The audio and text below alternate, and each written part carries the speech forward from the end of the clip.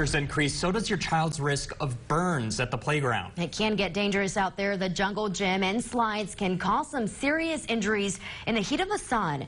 An average 90-degree summer day can raise the temperature of playground equipment to about 140 degrees.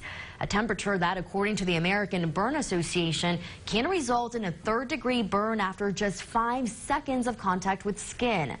The Consumer Product Safety Commission recommends testing playground equipment with the back of your hands. As a general rule, if it's too hot to your touch, it will be too hot to play on.